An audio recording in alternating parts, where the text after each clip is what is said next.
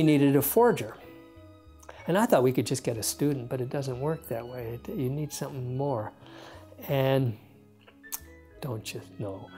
And so Keith, by chance, had been visiting New York and his agent, and he mentioned, boy, the only thing we don't have is a forger. And the agent somehow knew somebody, or he says, there's this guy in New York, he's a Frenchman, his name is David Stein. He'd just gotten out of prison for forging. Keith said, where's his number? So Keith comes back to Montreal, said, I found our forger. This was in the prep time, we were prepping it.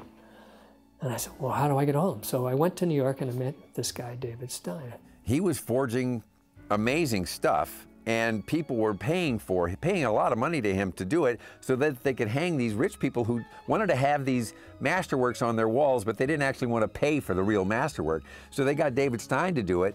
And then, you know, obviously everybody kept it hush-hush. So finally we got David Stein to come on and do the forgeries of the Cézannes and the Modiglianis and the, you know, everything that we were going to have in the movie. Cézanne is the most difficult. There are only a few decent copies of his work. His lines have a life all their own. And he was never tempted.